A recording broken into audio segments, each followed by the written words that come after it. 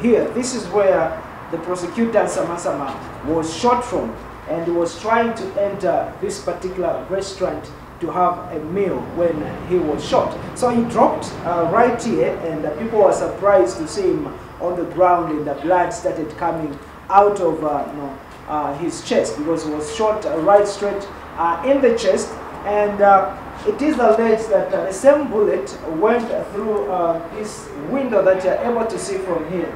And another person, who's Joseph Kaunda, was allegedly shot from the far end. So in the analysis that is being given, it's like the same bullet entered the prosecutor from this end and went through to hit the other gentleman that was outside this particular restaurant. So he fell just on the road in between the restaurant and the National Prosecutions Authority premises. It's just about 15 meters away from the Ministry of Home Affairs, and also about 25 meters away from the National Prosecutions Authority. So let's try to figure out this one. If Nsama Nsama was shot from here, where did this bullet come from? Should we conclude to say it was a stray bullet? Okay. On the other hand, after the gentleman was shot, there is no perforation. There is nowhere where the bullet is showing that it landed here. So it simply means that perhaps it landed and stationed itself in the gentleman out there in the head.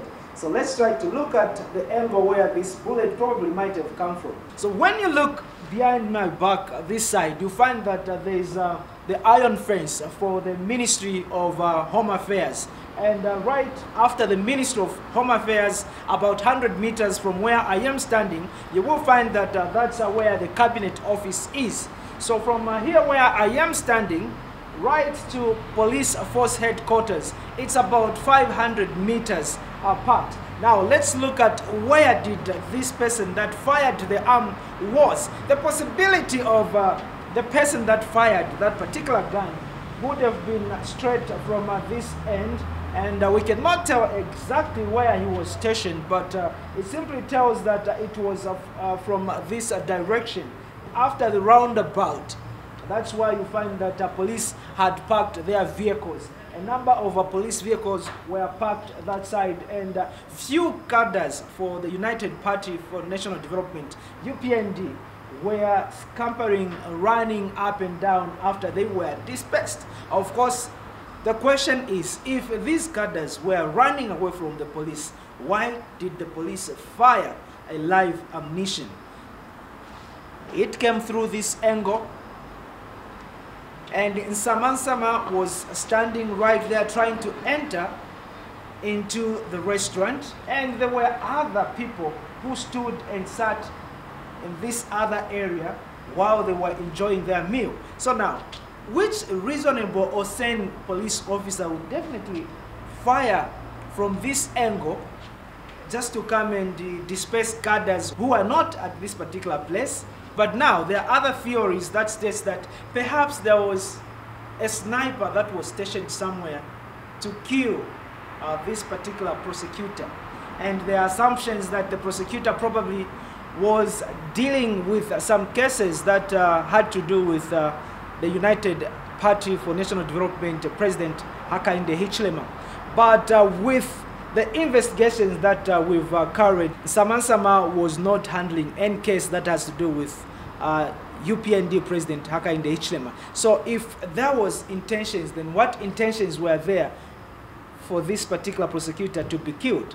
Obviously, the second gentleman, Joseph Kunda, who was shot behind there, it can be concluded that for him, yes, it was just perhaps an accident. He just found himself in this particular bullet because it first entered in Nsama Nsama and went through to the head of Joseph Kaunda.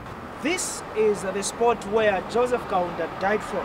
Joseph is the one that is said to have been a UPND sympathizer. Now let's look at how he fell. Eyewitnesses have said that he was running coming from the Independence Avenue right here, and if you see the road, the Independence Avenue is just about probably this is 10 meters from where I am standing, and he came running from this direction and met his fate from right here where I'm standing. Nsama Nsama died right inside the Lafay restaurant there. The bullet hit him in the chest, went straight to hit Joseph right here on the road. Now the question is, how is it possible that the same bullet hit the prosecutor on the other hand and also had to hit this person who was running, coming right here, trying to probably go wherever he was running to, because it's not established where he was running to, but what is there is that he was running away from the tear gas canisters that were fired all over this place. So the prosecutors in these premises, which is the National Prosecutions Authority premises, they testified that tear gas canisters were fired even inside their premises. So now, if tear gas canisters were fired inside the National Prosecutions Authority premises, then it's also possible that the police may have fired the same gun, a live bullet, to hit the gentleman inside the Lafay restaurant, and possibly hitting the person who was running from the outskirts here. But the issue to do with perforation, when you look at the iron fence here, there is no sign of a bullet hitting this particular side, which simply means that the bullet probably might have landed in Joseph's head, and it might have been in Joseph's head. We wait to see the results from the police, if at all that bullet still remains in the head. Now, when you stand at this position where I am standing, you definitely have two hypotheses or two theories that will tell you that it's either this gentleman who was coming, who ran into this road and who was hit on the head right here. The bullet might have come from this direction as well. Maybe there's a possibility of another bullet being fired from this angle to hit the head of this UPND sympathizer. So it's possible that maybe police had fired at random, live ammunitions, and a stray bullet had to hit the prosecutor right in the restaurant, and another bullet hitting this UPND party member who died right on the road. However, we cannot conclude to say it was only one bullet that was, fired at these two people, or one bullet killed these two Zambian citizens. The question that many Zambians have today is, why did police fire live ammunition? When you look at this situation, no sane police officer will definitely fire live ammunition to the people that are enjoying their meal at a restaurant. So it can still not be concluded as to whether it was a police officer that fired to kill this particular prosecutor and also the UPND sympathizer right here. But again, the question that comes in is, why did police target these premises where cutters were very few when everything else was happening right at the Supreme Court grounds? Because when you talk about this place to police force headquarters, it's about 500 meters, but from police force headquarters to the Supreme ground is just about 30 meters away. And at that particular place, a lot of cutters were there, singing praises, showing solidarity to the UPND president. But yet, police never fired any live ammunition to disperse the crowd that was there. Now, this situation has saddened almost every Zambian, and Zambia as a nation is mourning.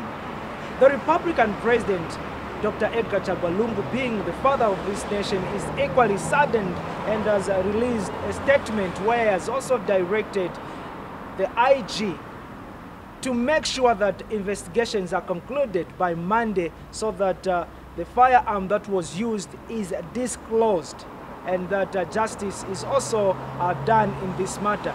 The president has actually asked for the forensic results to ensure that justice has been brought to the fora. Chifunda, S24 News.